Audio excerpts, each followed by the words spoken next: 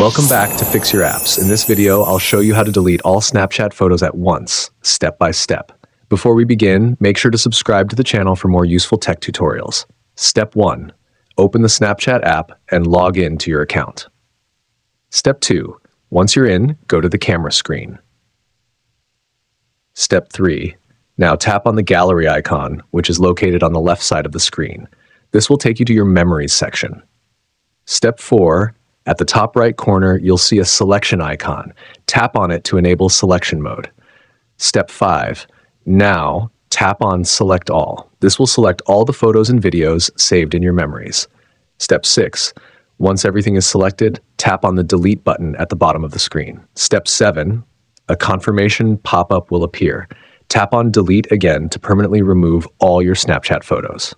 And that's it. You've successfully deleted all your Snapchat photos in just a few simple steps. Thanks for watching, and stay tuned for more videos.